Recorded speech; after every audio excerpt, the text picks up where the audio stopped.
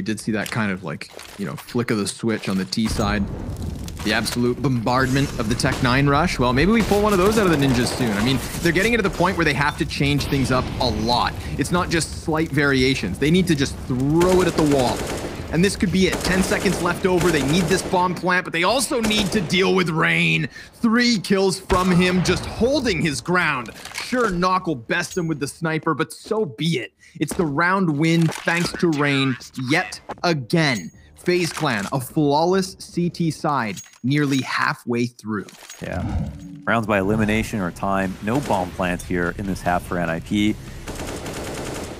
No moves into the full execs that they're committing through. Rain just open lines here, not getting flashed in the back of pit. If they're going to commit